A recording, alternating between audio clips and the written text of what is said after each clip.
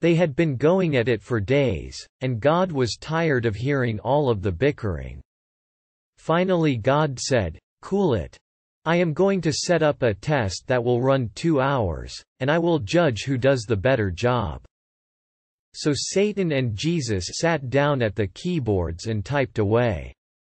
They moused. They did spreadsheets. They wrote reports. They sent faxes. They sent emails. They sent out emails with attachments. They downloaded. They did some genealogy reports.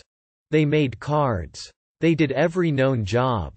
But 10 minutes before their time was up, lightning suddenly flashed across the sky, thunder clapped, the rain poured, and, of course, the electricity went off. Satan stared at his blank screen and screamed every curse word known in the underworld. Jesus just sighed. The electricity finally flickered back on, and each of them restarted their computers. Satan started searching frantically and screamed, "It's gone. It's all gone. I lost everything when the power went off." Meanwhile, Jesus quietly started printing out all of his files from the past 2 hours of diligent work. Satan observed this and became irate.